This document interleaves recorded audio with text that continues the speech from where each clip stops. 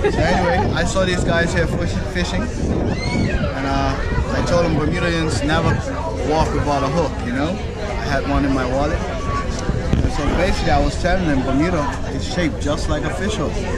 See, you got Dockyard there, and then you got come around, you got Southampton and St. George is right at the end. So I was telling them what you have to do, you have to turn the hook backwards, like that.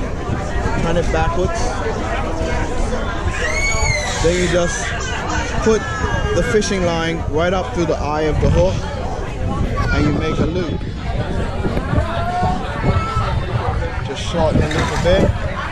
Then you take the loop and wrap it around the shank of the hook.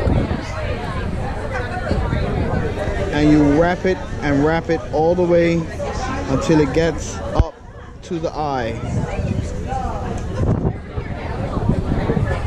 Then you take the tag end and pull it with your teeth.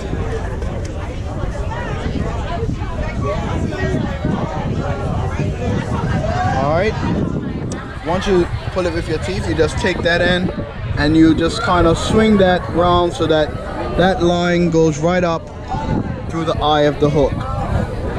Then you singe it up. That's what you call singeing.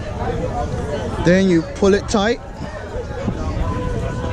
Lastly, you just pull them both tight like that.